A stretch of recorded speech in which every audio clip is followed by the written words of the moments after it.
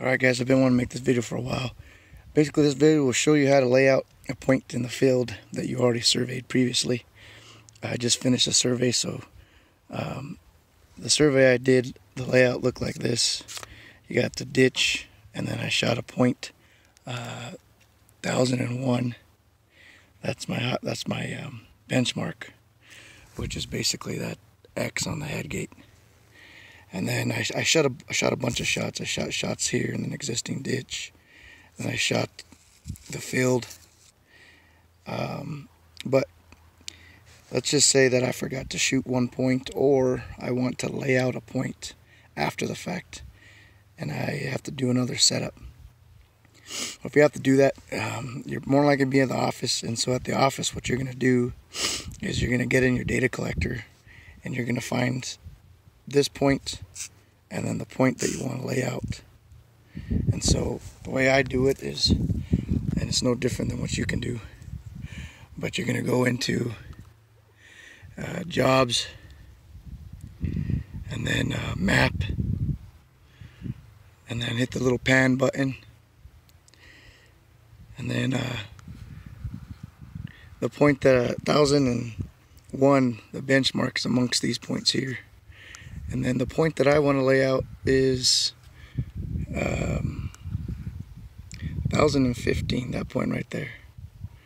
So I found them in the map, but then what you got to do after, just to find their actual point, the northern easting and elevation, you're going to go to jobs, you're going to go to review job, and then I'm going to look for point 1001 first. Just scroll through all the points, and there's 1001. Then I'm going to click the little plus sign next to it so it brings up the northern easting.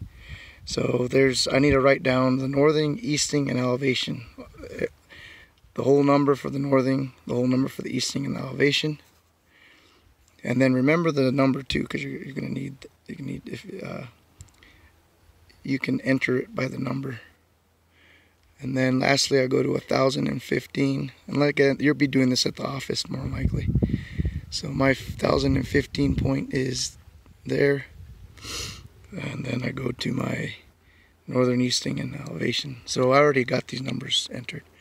So in the office, make sure you write down the numbers. So there's my benchmark 1001 number. There's my 1015. And then even better than doing it by hand, you can actually just export the CSV file.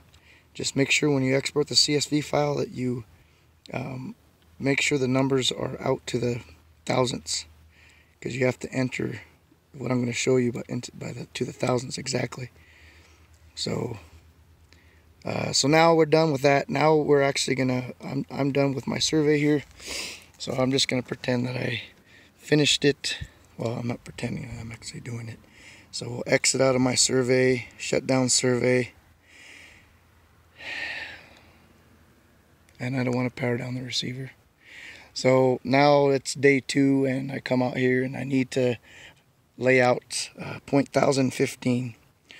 Or I want to go exactly to that point and see that maybe the contractor, that point was originally an elevation and it has to be final grade elevation. I want to go check it. Those are other uses for what I'm about to show you. So basically, you're gonna go to general survey. It's like creating a new survey. General survey, jobs, new job. I'm just gonna name this test 1. The date is 3/25/19. And then I'm going to click enter, accept, and it's going through all the rigmarole.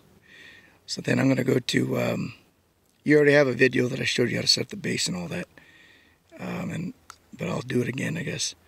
We're going to start the base receiver,